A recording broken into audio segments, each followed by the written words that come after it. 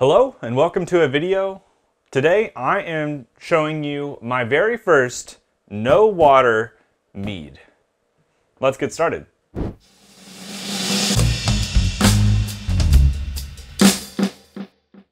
So this mead right here is a no water peach mead. I've never done a no water brew, mostly because they're extra challenging in that you can't add any water. This is a no water peach mead that came from all peaches. Here's where the challenge begins. It's a lot of fruit. I had two really good friends who are from Colorado mention that they were going to go back home for a little bit and they wanted to pick up some peaches, and they said, "Hey, we know you homebrew. Do you need fruit?" And I said, "Of course." So they got some really nice Palisade peaches. So shout out to Trent and Jenna if you guys are watching. They got me about, it turned out to be 12 to 14 pounds of peaches.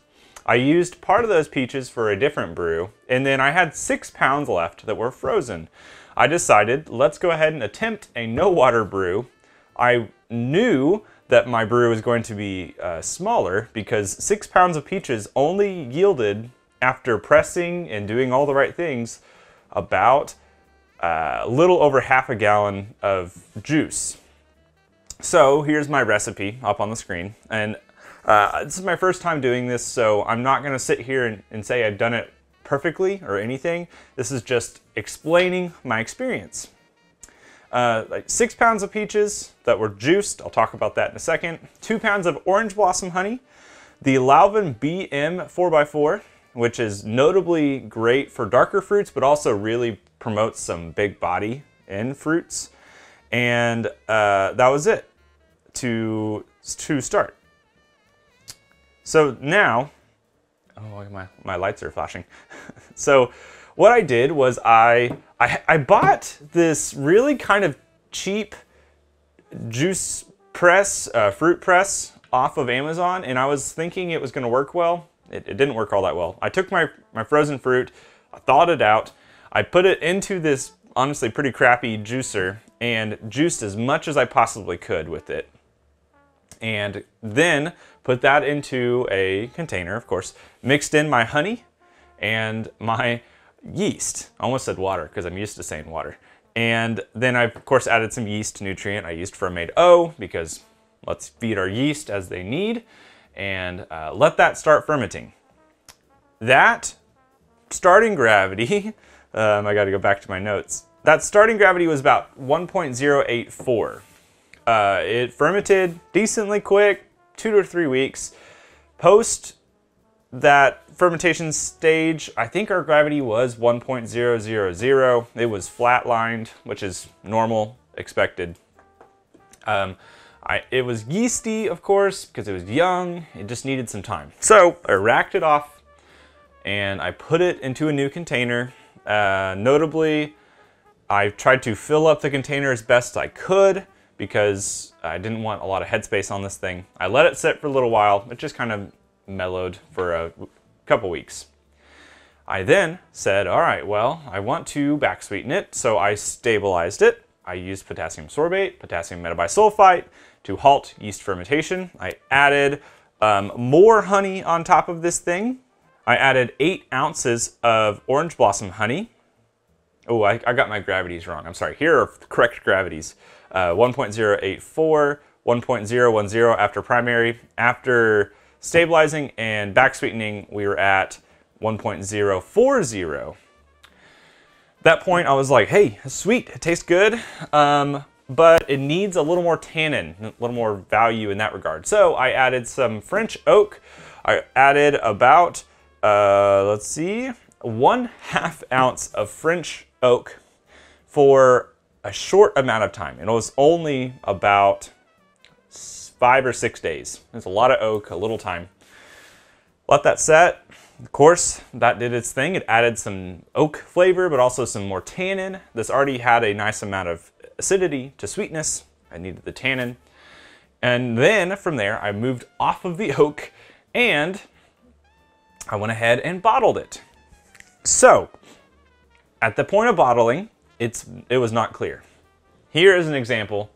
This brew is not clear, really at all. And I'm going to talk about that because I don't know if that having more clarity or less clarity will help. The brew looks like this. And I decided, well, to test this theory, to see if clearing the mead would affect it, I took one singular bottle, and I gotta move this super slowly because I don't want to disturb.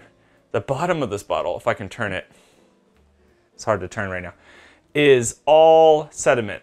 There it is, you can kind of see the back behind there, is all sediment.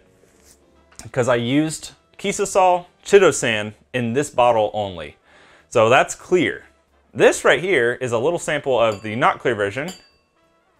We're going to side by side them right now, and I'm going to tell you how this thing tastes.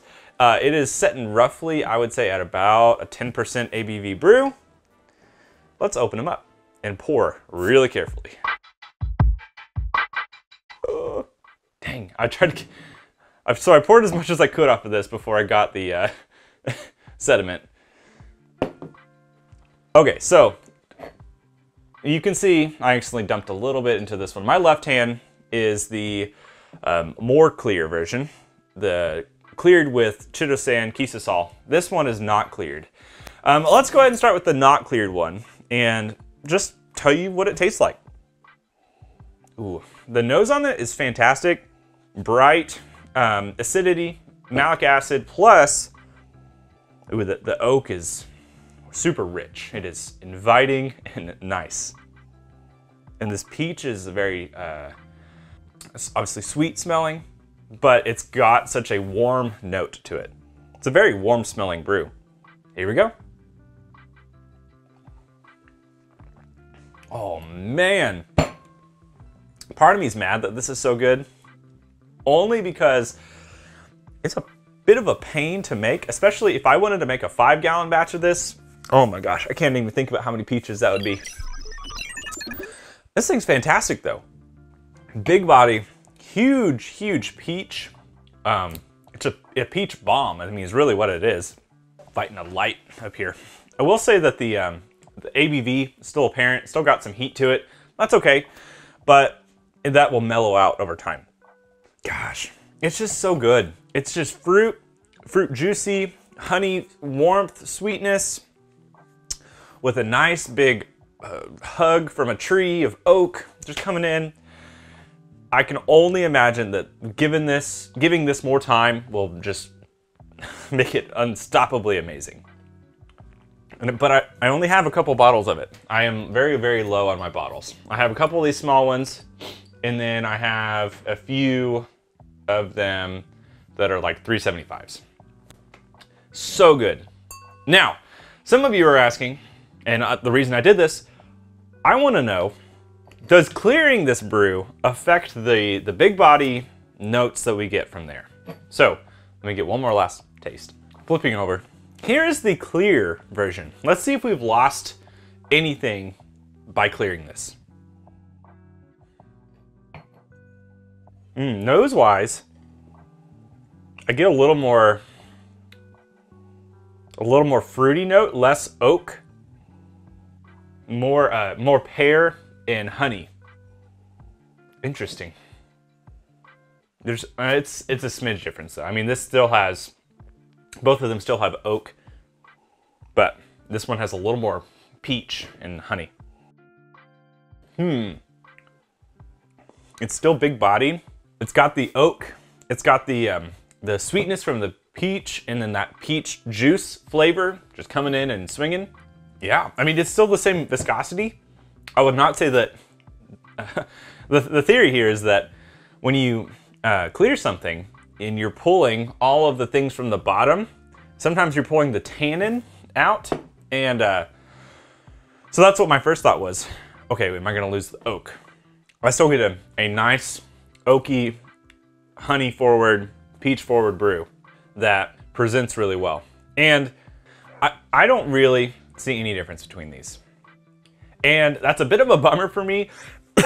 Not that I say I wanted to see a big difference, but I do know that my other bottles of this, like this one right here, it's not clear. And I'm not going to unbottle them and clear them. I am gonna let them just age like this, unclear, and that's totally fine. It does mean that if I do this in the future, this little test that I've done, this test makes me wonder, or makes me plan, to actually fully clear a no water brew. I do not believe that anything was affected by by clearing it up. And that's an important note to say, because you want to present the best brew possible. Now, clarity is not the end of the world. I know some people are going to fight me on that, and that's fine. And the truth is, if I was presented with both of these glasses, the one I'm gonna drink, I'm going to be more excited to drink, is going to be the more clear one, because it looks more professional, and I just think it's a nice presentation thing, but it's not the end of the world. If your brew is not clear, that does not make it not good. It's just presentation-wise not as appealing. So run forward with that idea, and go make this brew. Go make a no water brew. This is my first dive into it, and again, I'm not gonna sit here and say I've done it perfectly. If I did anything again, which I am gonna do this again, I will get a nicer juicer of sorts, and probably go bigger. This brew, it was expensive for a half gallon, but it is dang good, and I plan on making more, and I know these bottles are gonna age really well.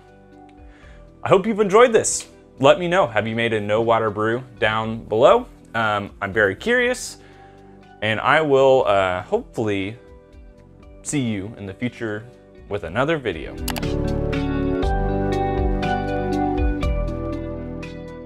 Hey look, a little bonus video. My posting schedule is super crazy.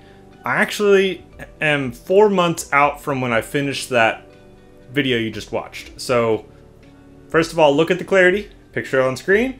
4 months later, I'm gonna do a quick confirmation on whether or not it's the same as it was in that video. Yeah, so not clear, that's fine. Ooh, still peach bomb, nice sweet honey.